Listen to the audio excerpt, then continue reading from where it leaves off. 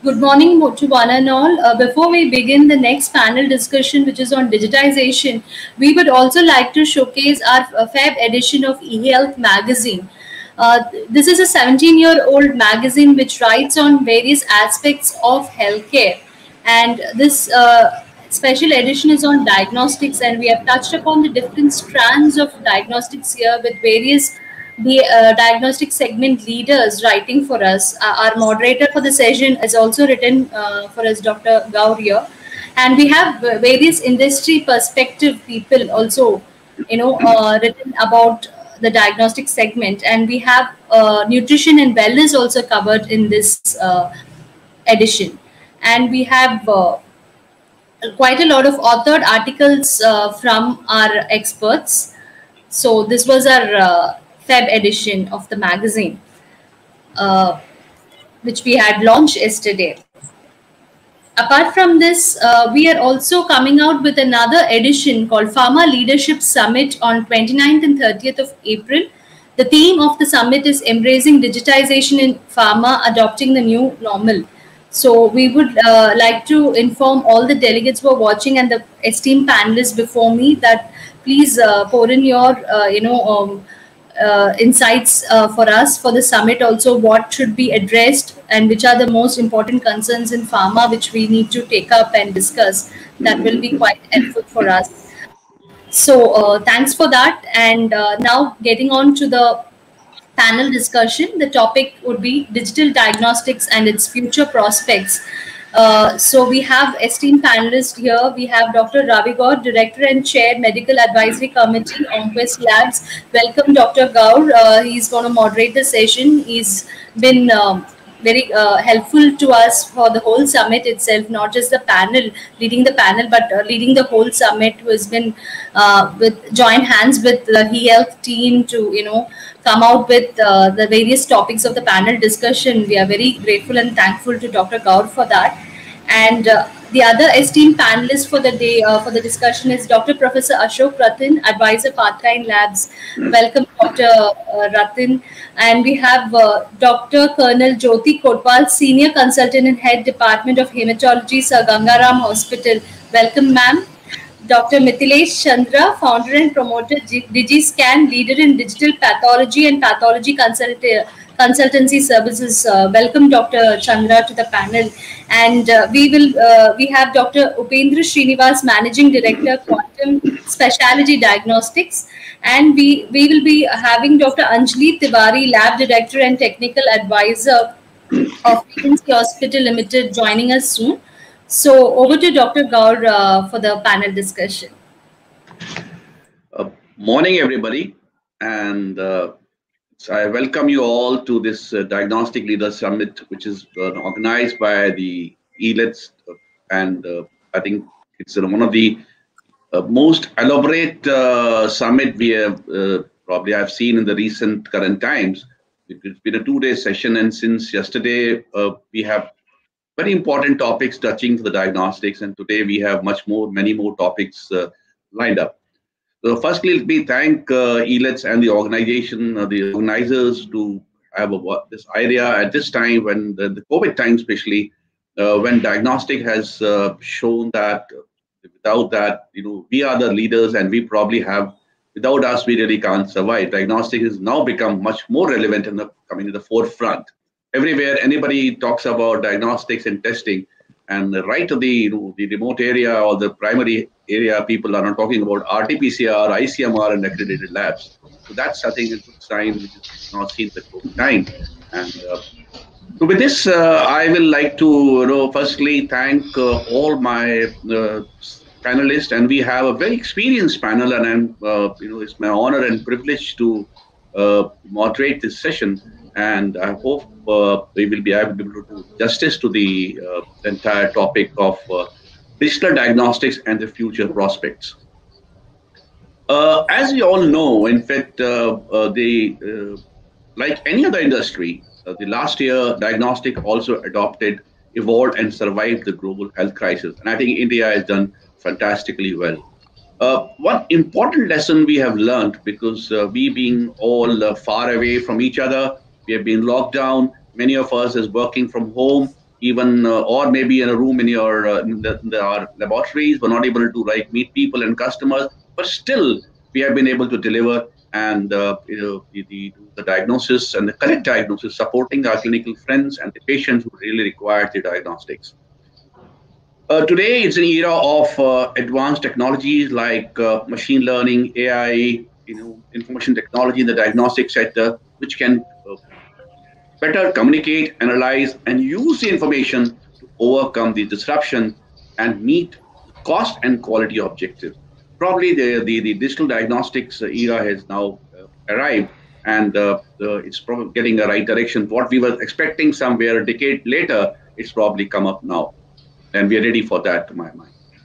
With me, I'll have in fact, an introduction is already there, but still, I like to say we have Dr. Professor Ashok Rattan. He is one of the most experienced scientific mind in the country today.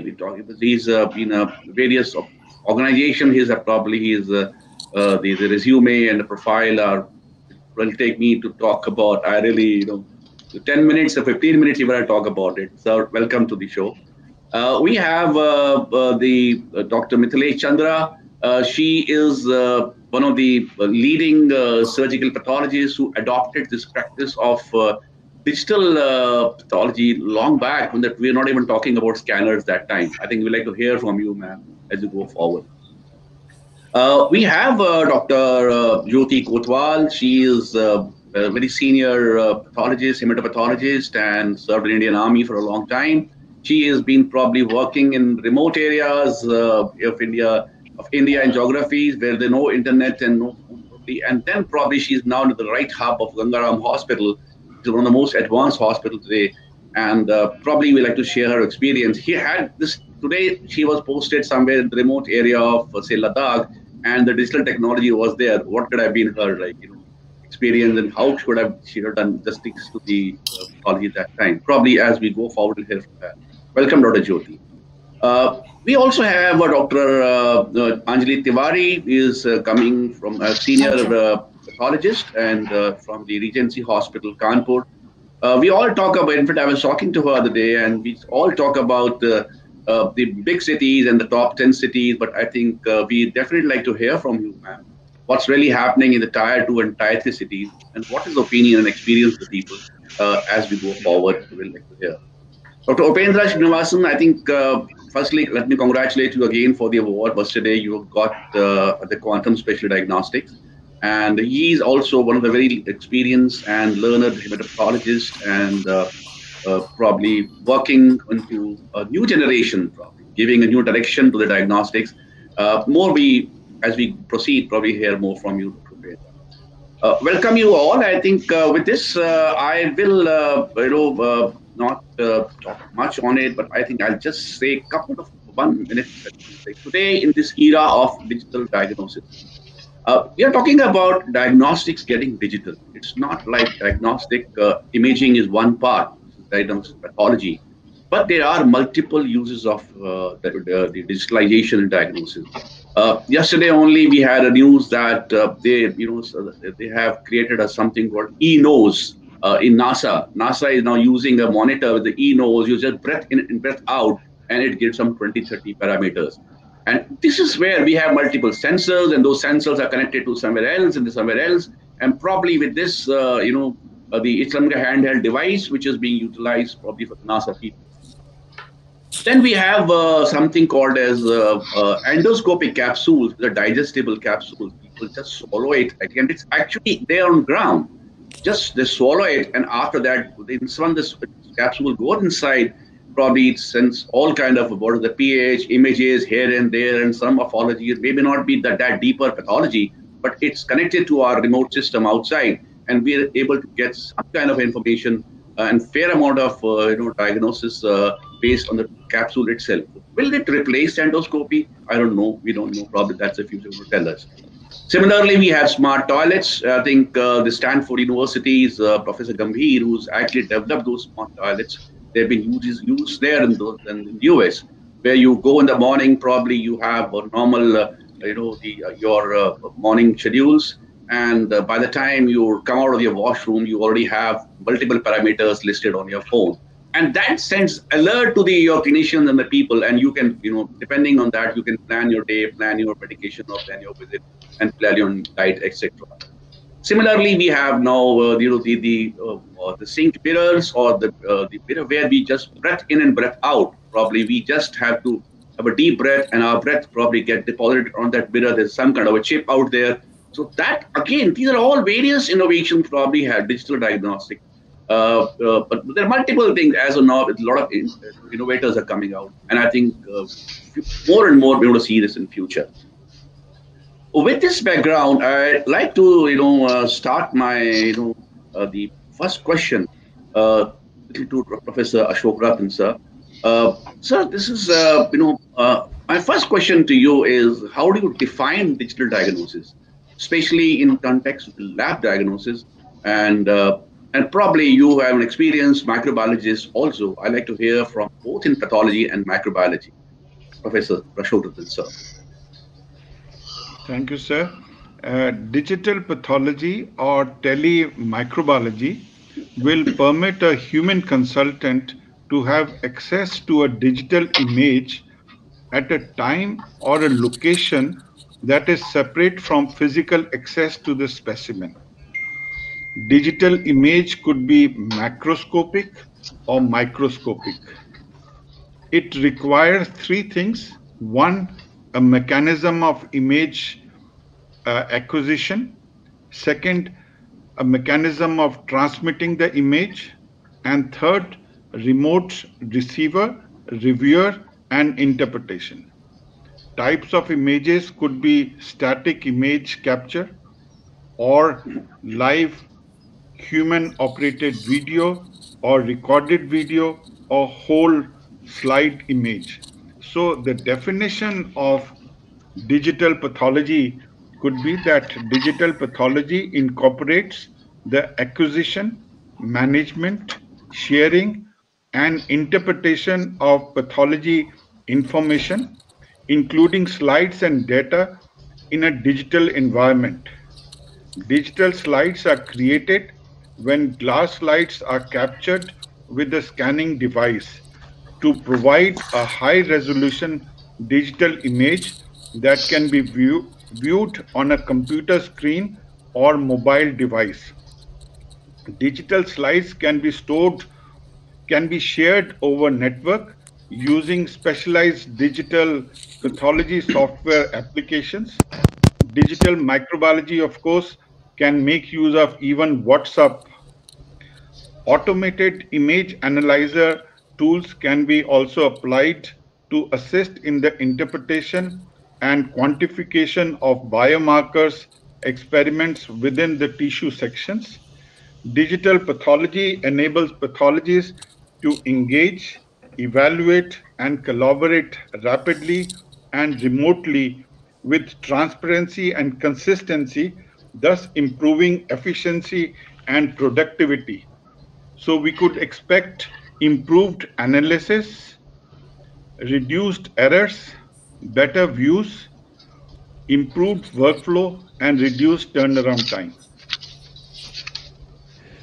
That's nice. I think, sir. This is, I think, a very brief nutshell, but fairly elaborate, and to all of us to understand. Like it's something like the image is something which can be transmitted in a way wherever we are located, right from the handheld devices to our computer screen, and maybe like the microscope going a PAT-scope way without an eyepiece, we can report it from somewhere else. With this, I know my next question now goes to Dr. Mithilesh Chandra. Ma'am, then you have been, into almost like 10 years, probably a little more than that. Because at one point of time, we used to take photographs of the various the slides and then probably utilize it for opinion and sharing. And and secondly, on the important part, what has happened is like, digital radiology has been in for a long time. This has been there for last 15 years, but in pathology, the adaptation is not much delayed. It's coming now, almost like 10 to 15 years. So how it is like, the differentiation from the digital radiology, and why there is a reluctance on the digital pathology, and how it is different but from conventional imaging, what we were doing earlier and now. Can we hear from you? Okay, thank you very much, Dr. Gaur, for including me in this panel. And I must thank the organizers of this conference. Now, there are two parts of your question, Dr. Gaur. One is comparison of digital radiology with digital pathology. I'll take up this part first. Digital radiology has been in vogue for the past 10 to 15 years, where the digital images are taken, they are manipulated, they can be manipulated at the production site, they can be transmitted over the internet, and they can be manipulated at the receiver end also. This has been possible because the images are single, though they are large in size, but they are single images. Unlike radiology, digital pathology has been slow in its uptake because of various reasons. Number one, pathologists are very much comfortable with diagnosis at the microscope. So they are very apprehensive how will they diagnose at the computer level. But gradually that thing is going away. People acceptance is increasing gradually. But the main point remains that in digital pathology, the pathology diagnosis is a more complex process as compared to radiology. We sometimes have to have many number of sections to make a diagnosis. Sometimes we have to have serial cuts, deep cuts, special stains, and immunohistochemistry. So the parameters which we use to arrive at the diagnosis are many and more complex. So digitization of all the slides takes time, and even interpretation takes time. And that is one of the reasons why the digital pathology is more complex than the digital radiology. But things are changing now. The era for digital pathology has come. Now, your answer to your second part of the question is, what is the difference between traditional image taking and digital pathology images? In traditional image taking, we used to do, we used to have a camera fixed on top of our microscope, which was linked to the computer. So we take a static image that comes on the computer.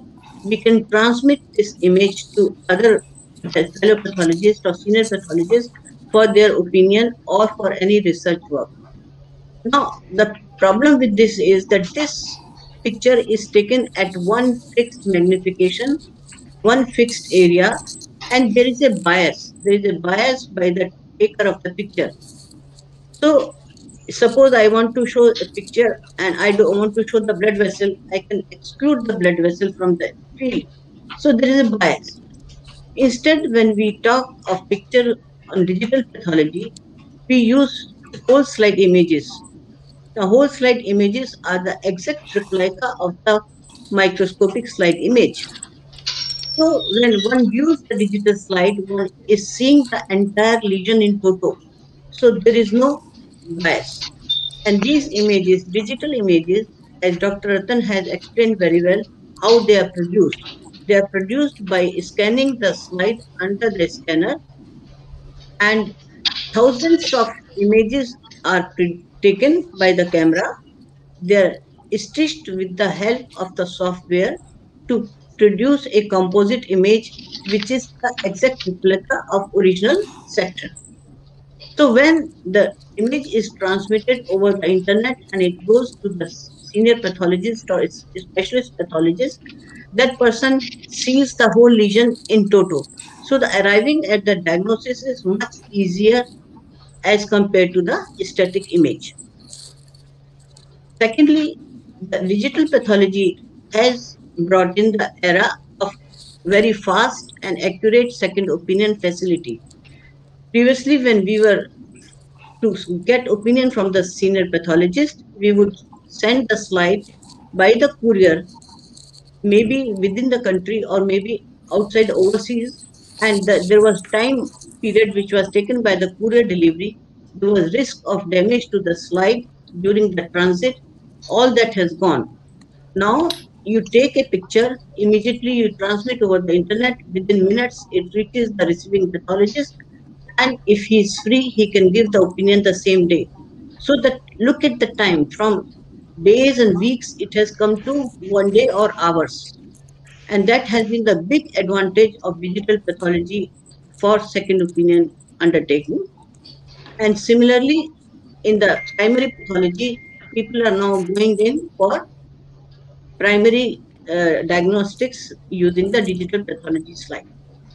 So, this question I will stop here. Yeah, that's well explained, Dr. Mithilesh. I think one of the important factor probably also is now happened is the data size actually, because in radiology and when you pathology is the thing, the cells and everything. I think data size requirements are much higher, and you really have to have a probably they say 10 times the overall data size requirement.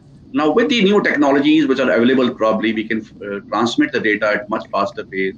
And now people are talking about megabyte, gigabyte, and what more bytes probably. So I think that's probably also helped us, subtle to now, getting into the reality and adopting this into practice because that's infrastructure is now probably available and at much affordable cost. Thank you so much. With this, my next question goes to Dr. Jyoti Kotwal. Dr. Jyoti, I mean, now what Dr. Mithilesh has said that the process. I probably, if somebody sends you a slide, a second opinion slide, and and you are a hematopathologist, how will you address that? Will you be more comfortable with that? And what are the uses of this digital diagnosis in hematopathology? What you can do, what more you can do, and what you cannot do? I'd like to hear from you, Dr. Jyoti.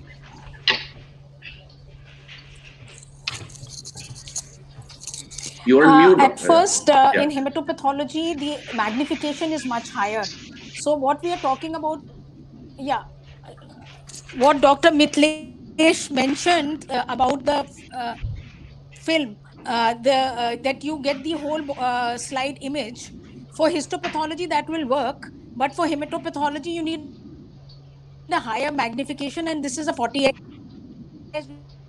we need 40x. So we don't go into the hematology this. In hematology, where digital pathology has come in is for the CBC and the peripheral smear, and that is what is being used. When it comes to second opinion of telepathology, that's what the question you asked me. Then the whole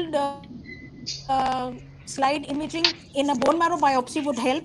But as a hematologist, you don't report a bone marrow biopsy without looking at the bone marrow aspirate smears, because there are so many things in morphology which would be missed out.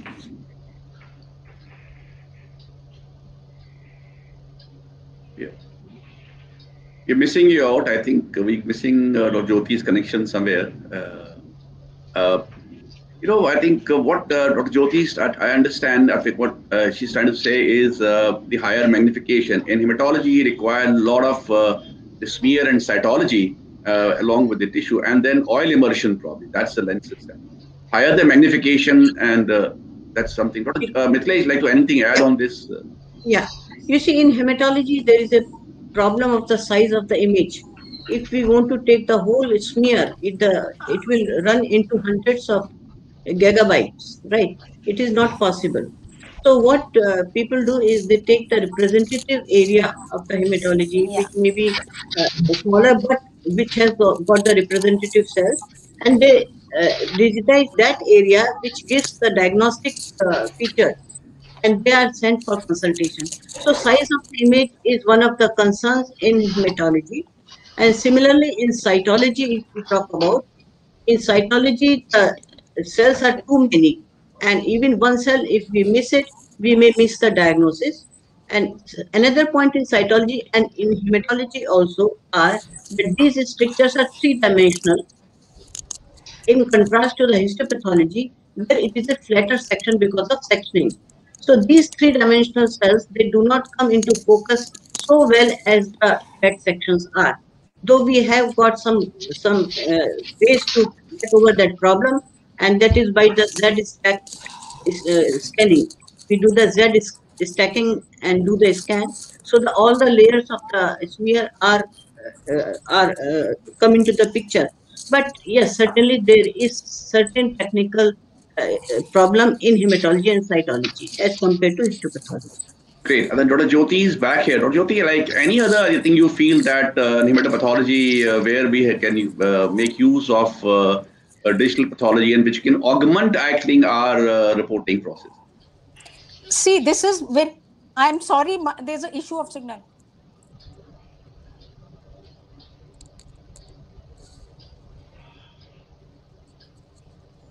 I think we are having some internet connection issues with Dr. Jyoti.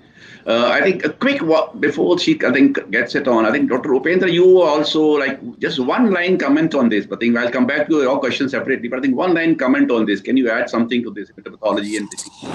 Yeah, I mean, as Dr. Jyoti was pointing out, it's a little bit tricky as far as hematopathology is concerned because you need to see a whole lot of area to actually come to your final conclusion. But as Dr. Mithilesh was pointing it out, with the kind of imagery and the kind of optics that we have these days, if some taker can take the most representative area, I think our problem will be solved in most of the cases. I don't see that as a major concern going forward with the kind of technologies that are going to evolve in future. Okay, great. Great to hear that. I think then I think I just move on to next question to Dr. Anjali Tiwari. So that we have been hearing like the advancement which is happening, how we have been using that digital pathology now. West has already adopted it in I think bigger hospitals, bigger labs, and even the senior conventional, experienced our pathologists and the diagnostic specialists. They are now utilizing it for augmenting their report. I'd like to hear from you because you come from, of course, probably Kanpur is not really a tier 2, is almost as big city like any other place and well advanced. So I would like to hear from you. What's like the challenges and what do you feel that the thought process is out there and what really feel, because I think in second opinion probably in Delhi still, or maybe we have one NCR in Gurgaon, another area in Noida. Probably sometime when slides had to be sent takes my morning to evening. But in a small town, it could be 5 professors sitting inside, within 5 kilometers of the area. You can really, walk in and take your opinions. Then I think in these cities, what are the challenges in adaptation to this tier? And is it a skill issue or the infrastructure issue? Or where do you see that adaptation and adaptation technology will happen and will not happen? If not happen, when is likely to happen? So Anjali, please. Thank you, Dr. Ravi. And first of all, I want to thank Elets and Dr. Ravi for including me in this panel discussion. And before looking into the challenges which we will come and see in future in including digital pathology in our routine workup, I would like to, basically discuss and understand the present spread of pathology labs in tier 2 and tier 3 cities, because that's very important. As you correctly said, Doctor, that Kanpur is not as small a town as any other town, and here it is possible for us that 5 of the doctors sitting within 5 kilometers and where we can discuss cases. But tier 2 cities, there are certain towns in tier 2 and tier 3 cities where not many experienced pathologists are available, because you would definitely agree that we have so much of shortage of specialists in India, and we face this kind of problem. Often we get some of the images from smaller towns like Muradabad or Bareilly and all these places, and sometimes they want our opinion, and since they are not using proper digital platforms, it becomes difficult at times for us to comment on those images. So the thing is that most of these towns have a few large automated pathologies, but majority of the labs are unstructured and smaller labs run by either pathologists or non-pathology people. Most of the labs have either only MBBS working, and they also get some of the surgical pathology specimens which they have to send to certain centers. So, and tier 3 cities, you will find not even big labs are available where they can, take an opinion. So there are various challenges, and I first feel that the primary most challenge is the awareness of digital pathology, which we need to tell them, and we need to convince the smaller or medium-sized laboratories that it will not take away their business. Rather, it is going to, give them certain benefits of faster TAT and standardization, and then they can even take opinion on frozen sections.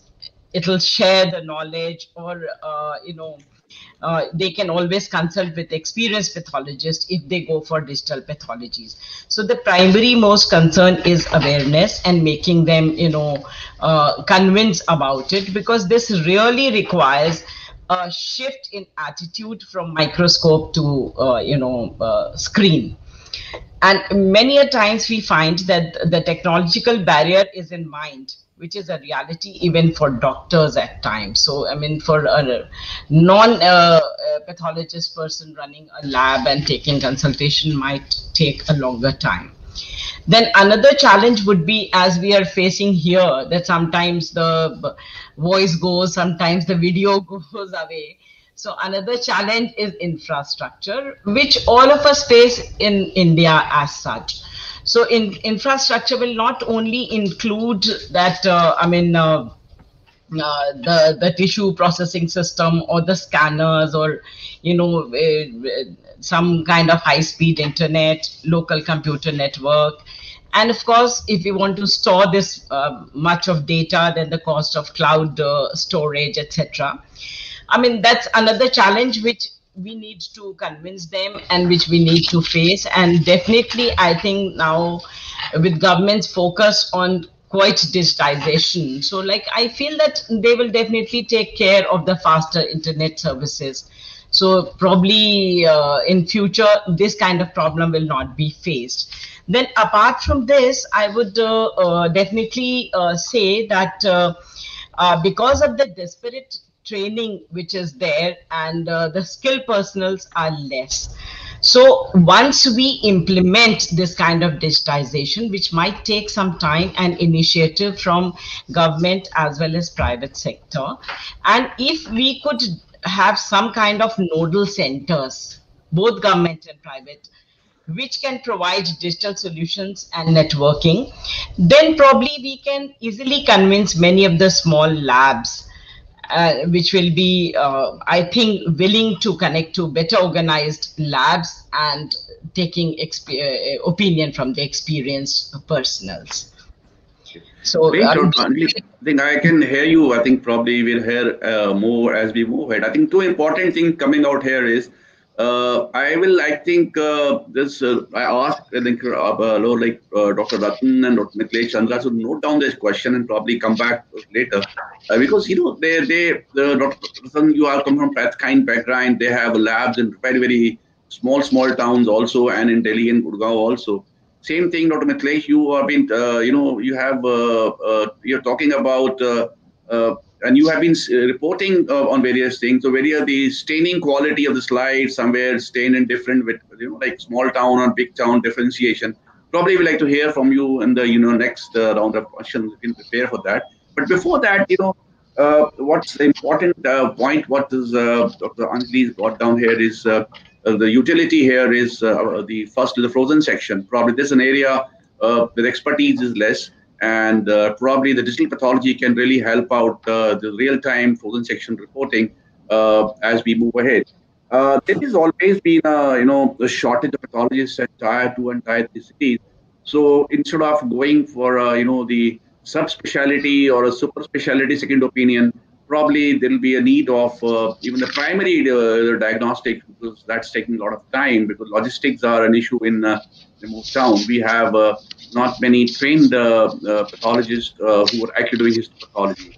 And lastly, one important point, what she mentioned was, you can say that the thing about the you can say the training part. Probably, if our postgraduate students actually, if they are trained into digital pathology, nodal center she was talking about, if they're trained into the medical college and middle schools at that point of time, they will be probably leading the show as we move, because it's an era of like pathology is definitely the experience. More experience you are, better and better healthcare in any case been like this.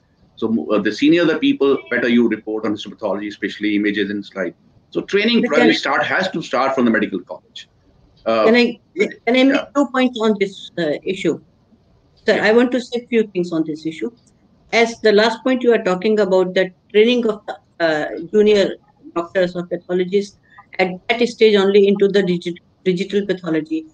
Now, what we are recently doing is we are conducting slide seminars, and we are doing seminars using digital slides so that the youngsters get exposed to seeing the slides and reporting on them. That is one effort we are making from our side to train the juniors into the digital pathology. Secondly, I would like to say what Dr. Anjali has said. One point is important point is that for digital pathology opinion by the labs, the scanner has to be kept at the peripheral lab, which is in the small town, and that lab may not have infrastructure of the internet, etc., so well to transmit the image to the bigger town or to the other pathologist. So infrastructure, and thirdly the cost of the equipment itself. At present these are costly equipments and no one can think of affording them easily. So unless the manufacturing side of the scanners, they bring down the prices to affordable levels, the infrastructure becomes better and improves. Till then, the chances are that the things will continue like this only. So it is a yeah, I totally, yeah.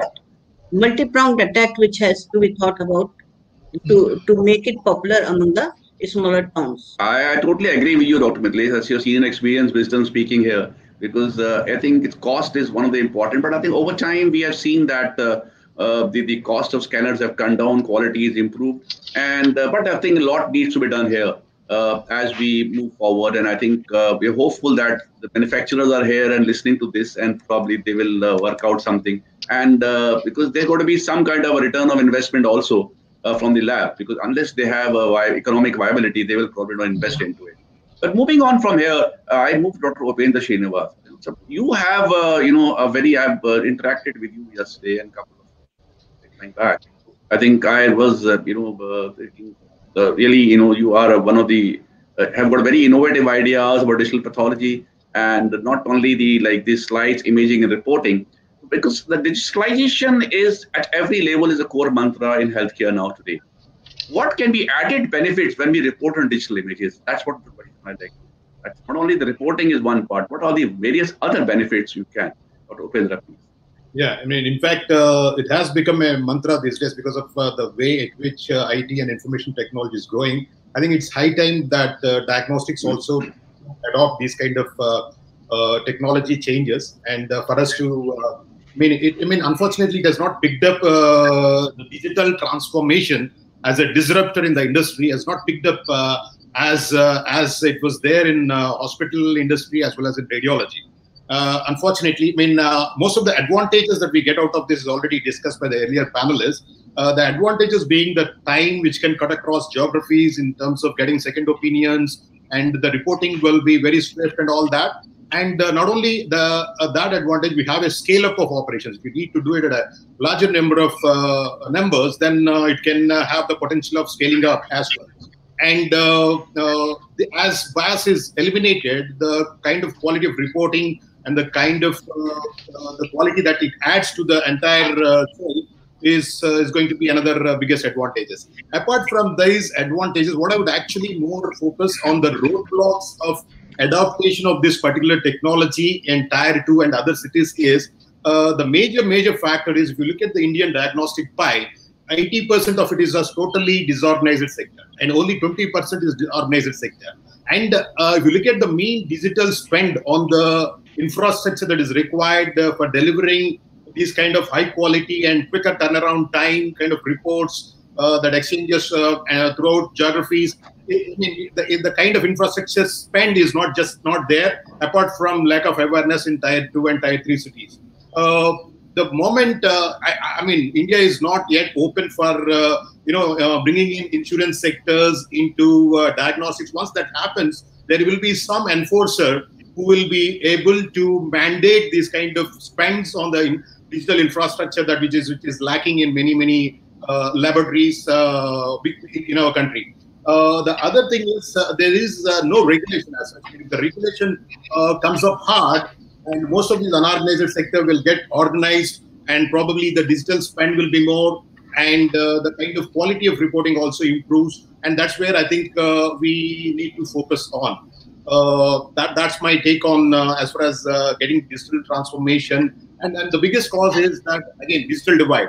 Awareness is just not there. And once all the digital infrastructure is in place, and if it is enforced on all these kind of labs, probably we can see someday where digital pathology is going to be the order of the day.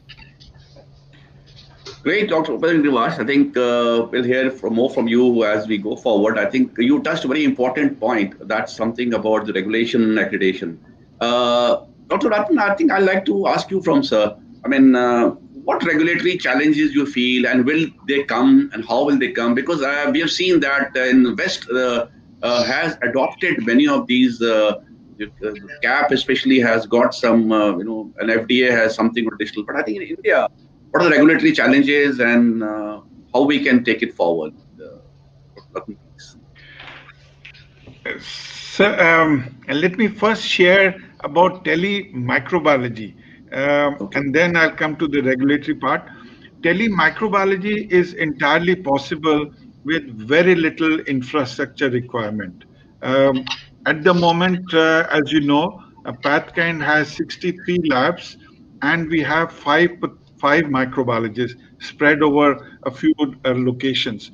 So whenever there's a query, they WhatsApp the photograph and send the static photograph on WhatsApp group for asking for second opinion or even identification. We've also used the video, and there have been times when we've got the you can see Trichomonas vaginalis only when it's motile. Then it becomes easier to identify. Same is the case with microfilaria. When you see microfilaria moving, it's easy to identify. So that's been possible, and all that is required is a small attachment to remove one of the eyepiece and use your iPhone to transmit the image to us. About the regulatory requirement, I remember that with NABL, once we have raised the issue of signing for cytogenetics, and they said that no, you cannot sign it remotely. You must be present at the site. Of course, you might be aware that the Board of Governors, which replaced MCI, on 24th March 2020 issued telemedicine practice guidelines. And COVID has really helped in adaptation of telemedicine. But telepathology doesn't figure into that. And I guess it is both a reluctance on the part of the pathologist and the regulators. But I'm sure we're going to move maybe initially towards telemicrobiology permission through the regulators and subsequently to telepathology. That will be sooner than later. That's, I think, interesting thought. I think, Dr. Ratan, I think we definitely require, this because disruptive innovation. What you mentioned about microbiology, you can really, have a video, and probably, there are people I know. There's some companies who are working on, especially on the sperm analysis, where their patient has to be uncomfortable giving samples at the lab. They probably give it the area at home, and probably after some time they send the videos, maybe some kind of a handheld device. I think something similar. What filaria and all this thing, we can have videos, and remotely you can report. I think this is a big disruption in waiting, and soon probably many labs are going to definitely adopt that. And but yes, I think before that, I think there's probably a strong need for the telepathology regulation, direction on it. Because if you have to be physically present, and in this country where the infrastructure is lacking, where the skill is lacking, pathologists, the labs are 5 to 10 times the number of pathologists. How will be able to deliver the the diagnostic to the last minute out the post? I think it's important to have some kind of a directive. Probably, collectively we all can, write back and go back. And there are, I think, bodies who are working on it, to my mind. And soon we should be able to. And I think you are one of the leaders that probably we'll expect from you, and Mithilesh, and maybe many more, to take up the issue at the right forum sometime. With this, I think we have missed out. Dr. Jyoti is not here. I'll come back to Dr. Mithilesh again. This is something besides the reporting, for the part. How can we utilize this in our routine practice, and what are the other benefits of it? Something one you already mentioned about these the training and education, but I think we like to hear more from you on that part. Yeah, you see, presently what digital pathology is being used is for second consultation. Now, guidelines for primary consultation have also been approved by FDA for in a limited manner. So very soon, digital pathology will be used for primary diagnosis also. But what is happening? The future of digital pathology is going to be bright with the development of artificial intelligence, and this is what is going to change the game in pathology. Now, many companies are developing algorithms for predicting the prognostic factors, the risk factors, the diagnosis between benign and malignant, the grading of the malignant tumors. So these developments are going to help out the pathologist in making the diagnosis which is more accurate, and the time taken will be much less. And this artificial intelligence is going to be game changer, and we hope that we pathologists are not driven out of our jobs. I hope so, but really it should be a helper to us rather than a detractor for us. There are areas in pathology where people have already prepared softwares like prostatic carcinomas. They will tell that which patient is going to have respond to the chemotherapy or not respond to the chemotherapy based on the examination of the slide alone. What the human eye cannot see, deep learning tools can see many more parameters which we can miss by human eye, and they analyze and they infer uh, information from that as to whether the patient is going to get advanced disease or not. So, which we cannot predict by seeing the slide under ourselves as pathologists. So, what I say that the future of digital pathology lies in application of artificial intelligence in diagnostics. That is what my take is. Great to hear that. I think we always, I'm excited always with the new technologies, especially the digital technologies taking us forward. And I think that's the future. But I think from my mind, I'm very clear here. The pathologists need to adopt it. They have to change their mindset, because it's not like this is going to take away a job of pathologists. No, never, probably. It can never take that space. But yes, and we have to utilize this technology to augment our intelligence. I think more than artificial intelligence, it'll be augmented intelligence, and probably we can make our reports much better. Like instead of counting, probably about 100 cells of, in an area, the computer can do the counting part, and we can do a more of focus on many other things. What are the, how many nucleoli are of varying size? Probably what is the area and necrosis percentage? Probably will this all lead to some kind of a newer risk score and maybe a better classification or prognostic indication, because, and you never know, because it can lead to what you mentioned about the artificial intelligence and the analytics coming out of it, can lead to algorithms coming out of it, because there have been studies where you've seen that people doing, especially the breast cancer, the digital pathology slides routinely, they're coming out with multiple parameters and scores. And they were able to predict that this is going to be a ER, PR positive and HER2 negative, or kind of HER2 negativity. From the digital images, probably when they taught machine learning and artificial intelligence, analytic was drawn. You never know. Going forward, you may not, you probably have 80-90% of surety in the area where there's no, people can't afford molecular, people can't, it is not possible in some such circumstances. They will have a risk score kind of a thing and say, okay, this patient is histopathology, but probably ask when we, but augmented intelligence digital pathology, we should be able to say 90% chance of this is a ER, PR plus and HER2 negative or a vice versa or something like that. I think this is probably we definitely fear. And one another important issue is one is the archival probably. We have to have a lot of storage space all across.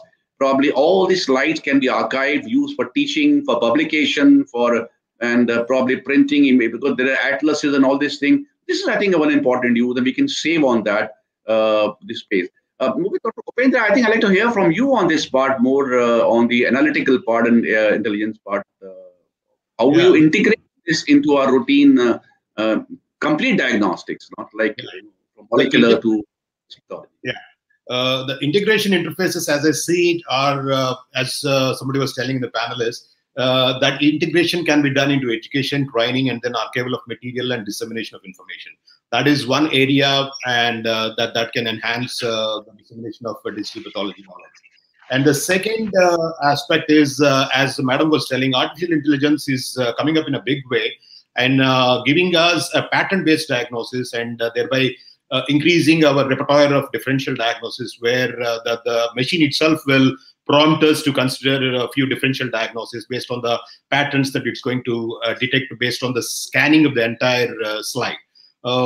And apart from tissue diagnostics, I mean, you have other analytics, like the other one area which has picked up tremendously in the last decade is oncogenomics. Oncogenomics in cancers, where the genomic profiling, personalized diagnosis, personalized treatment based on what that diagnosis actually meant, if there are any markers to be attacked on targeted basis therapies, that again is data is hugely building up on that. And the other area is that governments can actually look into that and invest in these kind of technology so that they can. It's already actually started in few small population countries and cash-rich countries. They've already started doing this community level screening of all the genomic profiling of those patients, so that thereby understand the incidence and prevalence of certain diseases, so that they can have a forehand information, so that they can budget their health budgets and then make a policy decisions out of it. And these kind of data can even be monetized and supplied to insurers or supplied to a pharma-based companies, where they can develop a few more target therapy molecules. These are some of the areas which actually the digital transformation as a disruptor is making a lot of changes. And it is soon is going to come in a very, very big way. I think IBM Watson is one such company. I think they're doing a good job out of it. And these are some of the areas where a complete digital transformation and adaptation of this technology into diagnostic industry is going to integrate us into the main healthcare domain, and thereby facilitate the better patient management.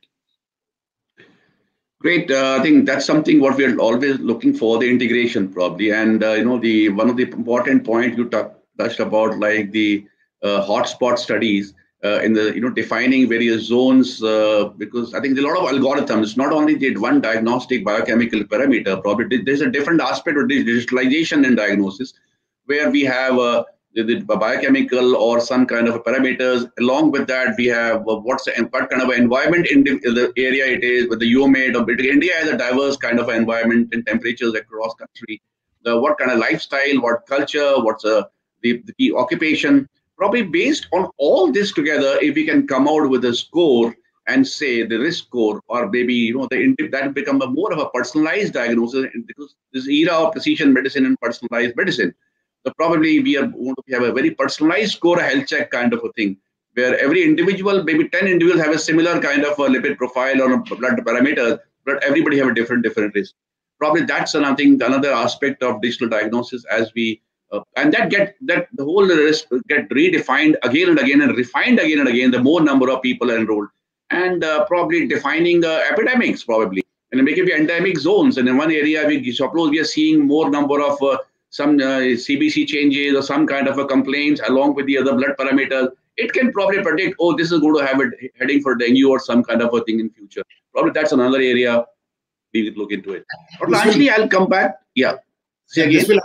It will actually help us building up a lot of disease-specific registries, oncology-related, immunology, HLA-based, and bone marrow donor-related kind of registries. All that data can be obtained using this kind of technologies. Yeah, that's interesting. Yeah, definitely. It's good. That's the need of the hour probably in the country today. Dr. Anjali, I'll come back to you. I think Dr. Jyoti is dropped out because of some emergency in the hospital. Dr. Anjali, I'll come back to you because now you've heard all that. I think what will be your thought process? What really, because you have to convince probably the hospital management, the people, and say like, I need this. This is how to benefit. The return. What's the kind of return of investment you feel that will they be able to? Because that's diagnostics is always like, they always talk about, kaam chal raha hai, let it be. Why do you want to invest more? But I want to hear from you because I think Dr. Anjali, please. We can't hear you, Dr. Anjali. Yeah, you're on a mute, I think. Sorry. Definitely, a big investment is required if we move towards digital pathology. But as Madam said, that the various solutions are available. There are few like single slide scanner to multiple slide scanners and nano zoomers, etc. So the cost would vary. And it is difficult, but the organizations like where I am working, it might not be so difficult to convince the management to go for a complete digital solutions. Because as we move ahead, we have to adopt to newer technologies, definitely, which is going to benefit not only us as a pathologist in making the diagnosis, but definitely it's going to assist the clinicians also in making their cognitive decision-making process. In future, if we include AI along with digital pathology.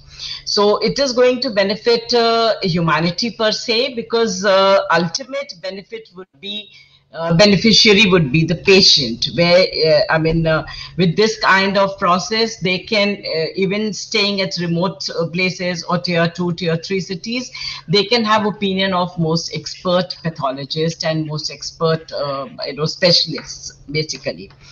So definitely investment would be huge, but I think we can justify returns because of this. One is patient would be benefited. We will get to learn a lot through various discussions and academic exchanges with the experts, and the clinicians would be benefited. So I don't think it will be very difficult to convince the bigger hospitals. But the two smaller ones, as I suggested earlier, that would be very nice if we could have these kind of, basically small centers, nodal centers. If we could make, like those pathology setups who have multi-city, labs, they can always move ahead in this direction and they can benefit the local people. And here I would like to say only one thing, that whenever I think about these things, and it might sound very utopian thought per se, but I always remember that like when Mahatma Gandhi gave a talisman to the new cabinet at the time of independence, he said, keep the last man in your vision.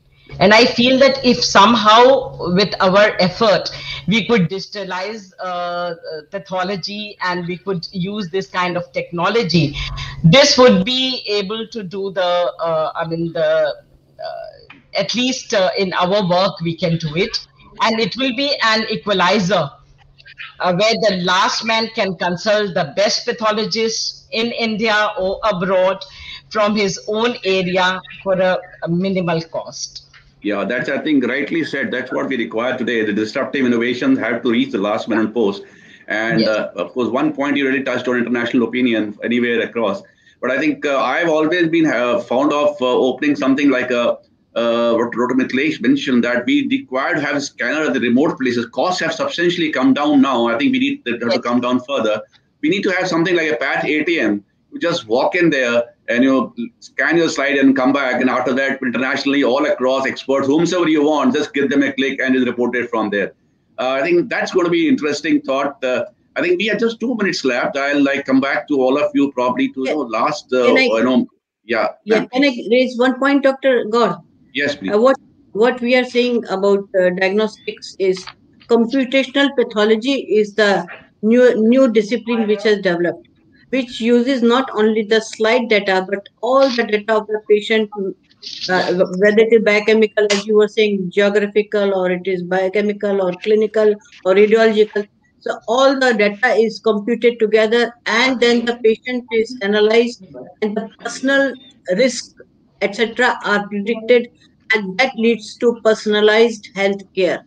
And this is what is the digital pathology is going to do at the end of the day. That it will That give better personalized definitely, health. Doctor. That's something we're talking about, personalized diagnosis today, and that's the era. Dr. Rashun, I think before we close down, I'd like to have a 1 minute something from you. What is the takeaway, and what is want to hear? What should be the how do we take it forward? What's your thought on it? So it's like we are all digitally connected with boots on the ground. So if there are boots on the ground to get the slides, then digitally we are all connected so that nobody feels alone. We can take second opinion anytime and gain from each other's knowledge. Very nice. I think we, like we said, we can't. We have to be connected. We have to be together, and we have to utilize this the new technology. But Upendra, just about 30 seconds you have. Yeah, I mean, the need of the time is to ensure a policy where it mandates everybody to adopt newer technologies, because it's going to take us in a better position. So that's what I actually foresee things happening from the government side, and a lot of regulation. And I wanted to actually insurance to have a bigger role. Unless that comes into force, the unorganized sector won't be, putting itself into order. That's where most of the disadvantages are, as far as the diagnostic industry in India is concerned. Unorganized sector in order. Yeah, I think great. I think we have now finished our timing. It was great hearing from all of you. I think the last important part, I think takeaway from the session, probably we need to, one of the important things is I think the cost has to come down. Scanners cannot be central places, okay, but they should be more in the peripheral centers. And so that the images can come. The need for skilling in the nodal center to come up where people are skilled. Awareness, of course, there, but I think now it's time that awareness is translated into actions on ground. And then lastly, I think the telepathology regulatory, I think the guidelines we're looking for, important. I think I'll sum up with this: unless you have, I just started the Bill Gates mentioned once, and he still keeps saying, if your business is not an internet, then soon we will be out of business. We need to really be there on this space, and we need to work on this. But yes, an important part is without pathologists, we really cannot make it success. The digital pathology diagnosis can never replace pathologists. We have to utilize this technology to augment our intelligence and deliver, and our focus more on something on integrating in newer modalities and analytics, and which is the need of the hour, so that we become more of a clinical partner to the clinicians and guide them, because they have a huge task on their head, and they depend a lot on us, and that's they're going to be more dependent on us more and more now because of the new advanced technologies. So whether it's anatomic pathology, surgical pathology, biochemical, everything, molecular biology, I think all of them together, I think pathologists have to upgrade, think about it, and utilize this the new digital diagnostic era, and to deliver the better outcome and the better solution for the benefit of the patient. Thank you so much to everybody, and thank you. It's a pleasure talking to you, and I look forward to take digital pathology on ground, and I think maybe sometime we see all of us across somewhere on ground, and the COVID is over. Thank you so much again. Thank you very much. Thank you. Thanks a lot to all the panelists, especially to Dr. Gaur for moderating the session so smoothly. Very important points made by the panelist. Insurance is a must, and a lot of one or two major points which are as a takeaway we are taking it. So we would like to give the participation certificate to all the panelists and the moderator. Deepak, can you please help with that? Thanks a lot, Dr. Ravi Gaur, for moderating the session, Director and Chair, Medical Advisory Committee on Quest Labs. Thanks a lot, sir. Professor Dr. Ashok Ratan, Advisor, Pathkind Labs. Thanks a lot for your inputs, Dr. Ratan. Colonel Jyoti Kodwal, we wanted to listen to you, but there was some interruption. We'll get back to you on that. Yeah, we missed you in the panel. Dr. Mithilesh Chandra, founder and promoter DigiScan, leader in digital pathology and pathology consultancy services. Very great points made by you, ma'am. Thank you a lot for that. And Dr. Anjali Tiwari, though we were not able to see your video, but the points you made were clear and loud, and we were able to hear that, ma'am. Thanks a lot for that. And thanks a lot, Dr. Upendra, Managing Director, Quantum Specialty Diagnostics, for your inputs, sir. Thanks a lot to each one of you. We will keep coming back to you for more inputs and summits like this. Please keep us, informed with your inputs. Thank you. Thanks a lot. Thank you. Thanks. Thank you very much, everybody. everyone. Thank you so much.